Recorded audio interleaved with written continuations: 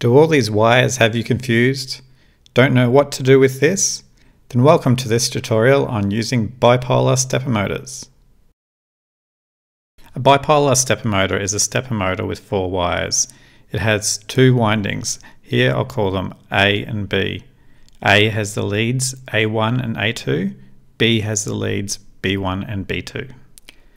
Here we have a cross section through a motor with a rotor in the center with a magnet north at the top, south at the bottom.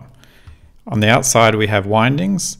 Here the A winding is energized with south at the top, north at the bottom.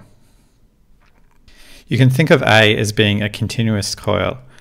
If we reverse the polarity of the voltage on it, it swaps to north at the top, south at the bottom. Here I'll show the wires connecting to each of the coils and the voltages that we're applying to these wires. So here we can see A1 and A2 have got negative and positive voltage on it, and we can swap that to positive and then negative. To start off, we'll cover a driving method called wave drive.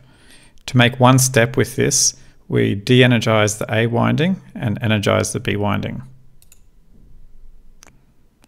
Then to make the next step, we reverse the polarity on A, which attracts north down to the bottom. Then we energize B with the opposite polarity, negative then positive. And then we're back to the start.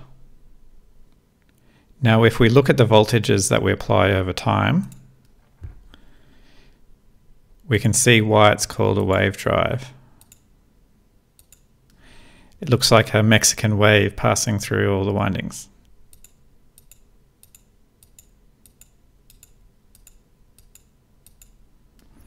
And if we start stepping backwards in the opposite direction,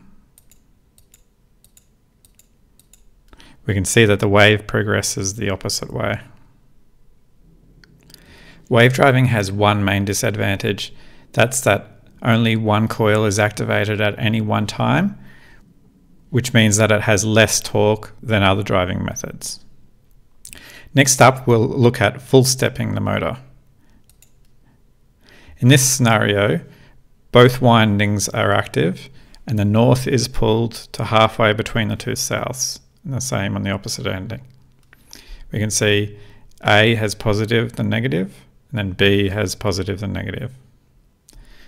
To make the motor turn, we reverse the polarity on A, which then makes the motor turn down to the next position. Our next step, we reverse the polarity on B, which makes the motor turn to the next position.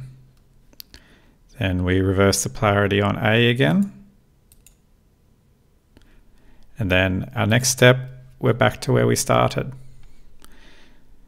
If we continue through this progression, it kind of looks like a wave as well, but it's 2 wide instead of 1 and has an overlap.